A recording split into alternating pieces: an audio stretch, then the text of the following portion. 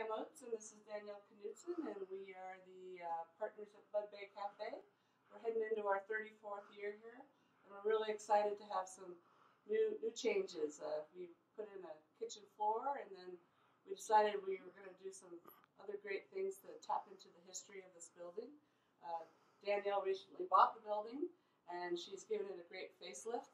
She put a new roof on, new siding, and we were painting, and then we kind of hooked up with the maritime folks. Chuck has given us a lot of great history of this building. I'm Chuck Fowler, and I'm past president of the Sound Maritime Heritage Association. And we have been for almost 50 years the sponsors of Olympia Harbor Days. However, a real dream of ours has been to have a maritime museum, and we've never been able to achieve that. That's a very costly project.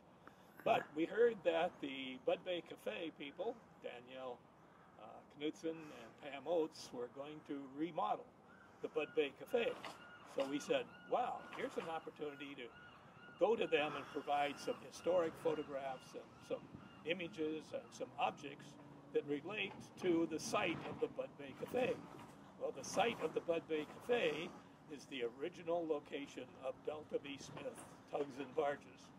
And Delta V. Smith owned the Sandman, which is an icon in Olympia, and moored at the Oyster House, Olympia Oyster House, and then the Parthia, which we are restoring now and will be placed at the entrance to the farmers market on display.